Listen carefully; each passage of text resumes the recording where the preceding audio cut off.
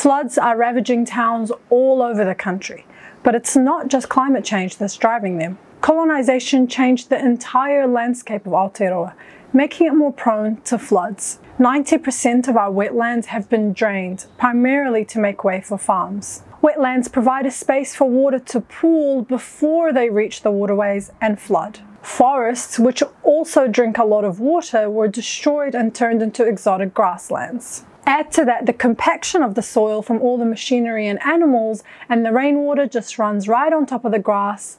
Of course it's going to flood. Instead of always talking about climate change, a giant, seemingly unbeatable monster, we could be focusing on things that we can do right now to reduce flooding, like turning farms back to forests and wetlands.